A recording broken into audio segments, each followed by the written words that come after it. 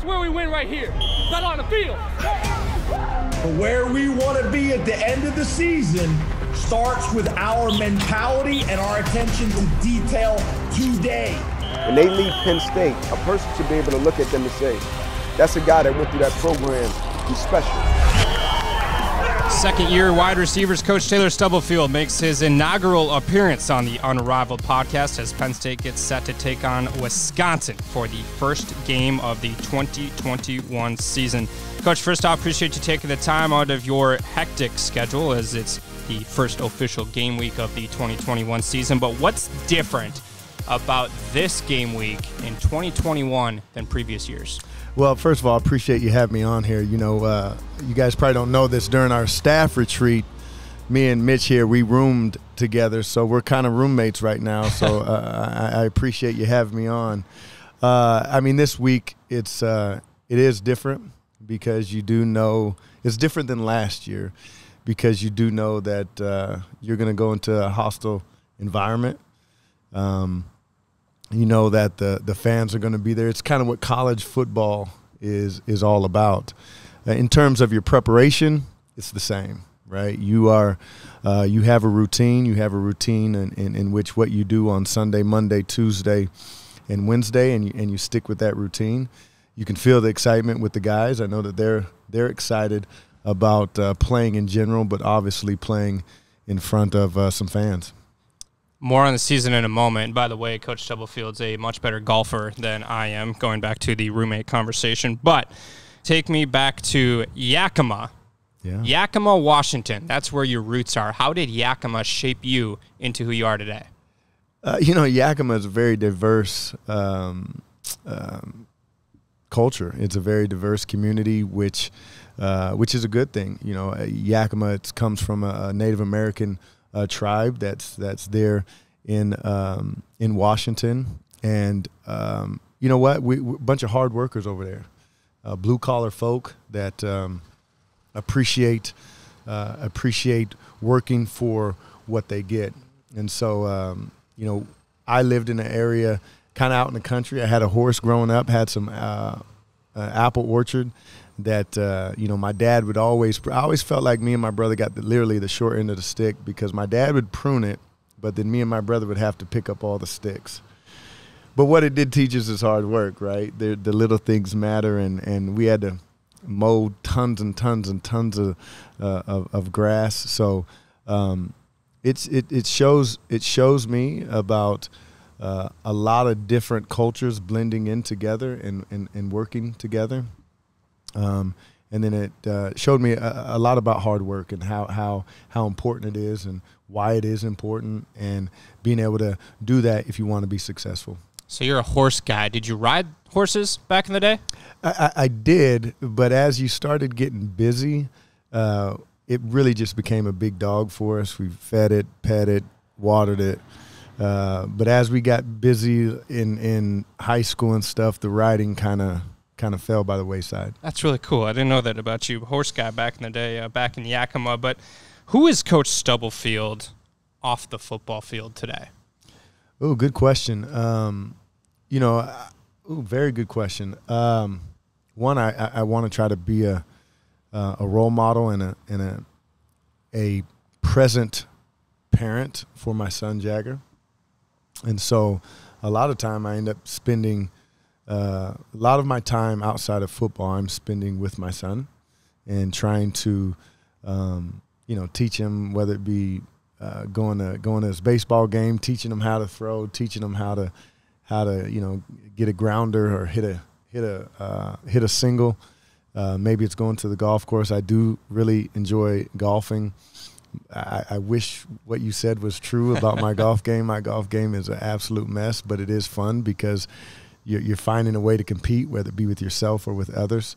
But you know, I'm typically a guy that's always competing in something. I'm always trying to be active, whether it be with my son or with friends, or being around family. So that's kind of who I am outside of football. You mentioned your son Jagger, and for those that are around the Lash Football Complex on a daily basis, he is oftentimes out on the practice field with you playing catch. Yeah. Why is that time important? It's important because we one of the sacrifices that you make when you become a college coach, especially at this level, is some of the time that you get to spend with your family.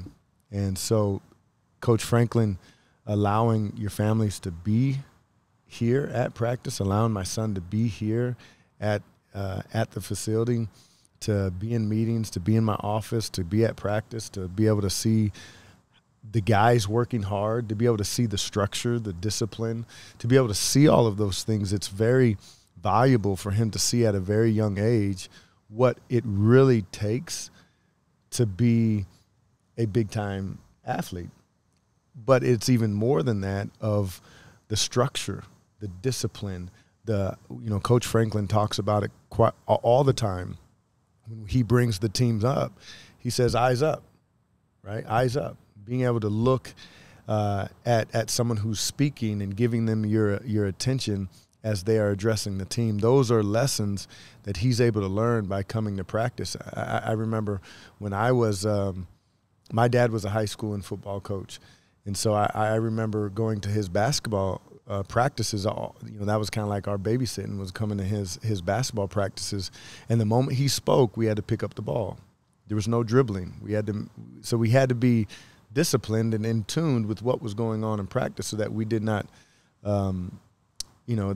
distract from what he was trying to do. And so Jagger being out here to see Coach Franklin, to see myself and the other coaches, he's able to pick up on these things that will hopefully carry over into his classroom and to his teams. Jagger can obviously look up to multiple individuals within this program, including yourself. But when it comes to the wide receiver room, you also like to have those individuals over to your house for team dinner to really separate yourselves from football. What do you cherish about those moments?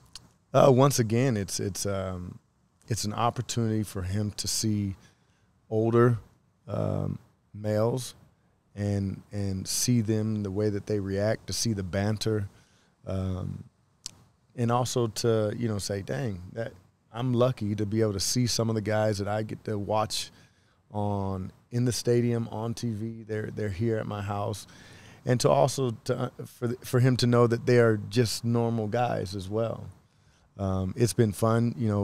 Parker Washington, he let Jagger beat him in Madden, which was, Jagger act like he won the Super Bowl, but Parker clearly let him win. However, Jahan got his tail whooped by my son in a throwing contest that we had at the house, where they had a target, and it was the first one to 5, and Jahan did lose.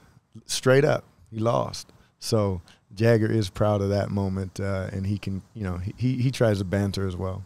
You can definitely hold that one against Jahan for the rest of his life. You're talking about a potential future draft pick in the NFL, one of the top returning wide receivers in the country, and hey, not a bad little note for Jagger to have that on him. No doubt. Family is clearly important for this program. Coach Franklin emphasizes it all the time. There's sons, daughters, family members, wives, husbands constantly around this complex. You being in your second year, how have you embraced that mentality? Yeah, and the first year here with it being COVID and all that kind of stuff, and how we were separate, in some regards it was a little bit different the second year around, because I had been used to it being apart for a lot of reasons. So it's really nice to be able to work with Coach Franklin, to work for Coach Franklin, who does value it, and he knows that we got to get work done. We got to be organized, but to be able to have your families around is huge. When you are actually in your office or in a positional meeting room, what do you enjoy about the grind of being a Division I college football coach? Yeah, I think there's no doubt in my mind that the biggest thing that I enjoy about coaching college football is being around the players. They come from so many different walks of life, so many different personalities. They teach you things. They teach you how to show compassion. They teach you how to have fun, while you're teaching them how to handle adversity, to handle success ways to present themselves. You know, Coach Franklin, you know, before our meetings, before the start of meetings, we do quotes. The guys got to stand up and present themselves as if they were presenting in front of a Fortune 500 CEO. And so that, without a doubt, is the biggest benefit of being a college football coach, is just being able to have the fellowship with the guys and the coaching staff as well. And then obviously next, you know, the planning of a play that then, whether it be a big moment, a small moment, but planning of a play, putting a game plan together, being a part of a game plan where you put in a play because you've studied, you've dissected the opponent, and then it works. Like you get some big enjoyment out of that happening. For those listening on the podcast right now, you might hear some beeping in the background. We are on the patio of the Lash Football Complex. Got to take advantage of the nice weather here in Happy Valley while we can. Now, switching gears to the wide receiver room specifically, with game number 1 just a few days away. In your opinion, what's different about this year's wide receiver core? I think that they know that they can be special. Last year, you know, Jahan didn't know, you know, what to expect. He was hoping for a lot of things. Parker Washington was hoping to contribute. Keandre Lambert was hoping to be in the rotation. And I could go all the way down the list. All the guys were just hoping we could do something. And so I think that they now know and expect that they can be big-time players and a big-time piece of the game. And so I think mentally they're different.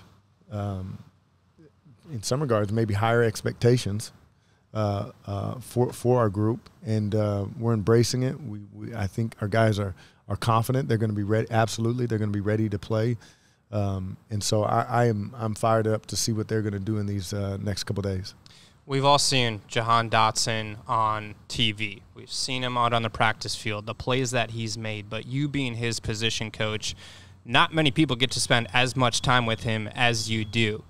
From your standpoint, what's the one thing that separates Jahan compared to other players in the country? You know what? He's sneaky competitive. Like, you really don't, when you first talk with him, when you first kind of are around him, you don't really realize how competitive he is. But he hates to lose. He does, and he is trying very, very hard to exude that type of mentality to the rest of the group. And so, you know, he does come off laid back sometimes and just relax, chill, mellow.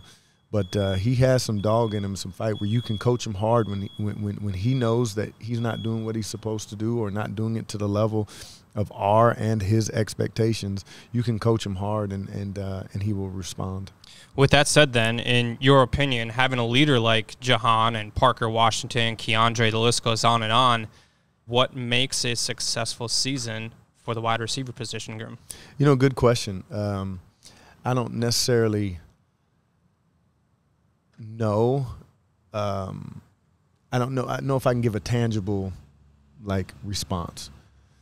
I know that we talk about the process. We talk about it like crazy.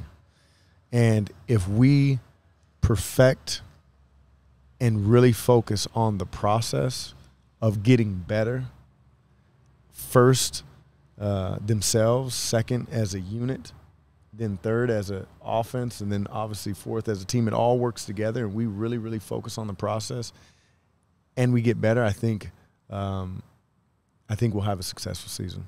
Let's end on this one. You being a former player, both at the Division I level and the professional level, and now a coach, you still have to have some game day rituals. So when we see you walk off that bus at Wisconsin, game number 1 on Fox, 11 a.m. Central, 12 Eastern, what's your pregame ritual nowadays as a coach? You know, as a player, I actually, right when we would come in and there would be that, right when you come in the locker room and there's like that 24, 23 minutes left, as a player, I would go find a spot and I would close my eyes for about 5 minutes. I would lay on the ground, and I would close my eyes for about 4 or 5 minutes. Now I really don't do that. I'll probably use the restroom, head out of the locker room, and kind of just have a moment before the whole team comes out, and I'll kind of just soak it up a little bit. I'll kind of see the players when they come out. But that's probably it. I'm not, you know, I don't have a certain thing pinned on my pants. I promise you I'm changing my underwear. I'm changing my socks. So I don't have anything like that. Coach, appreciate your time. Best of luck to you and your position room this year. Thanks. Appreciate it, Mitch.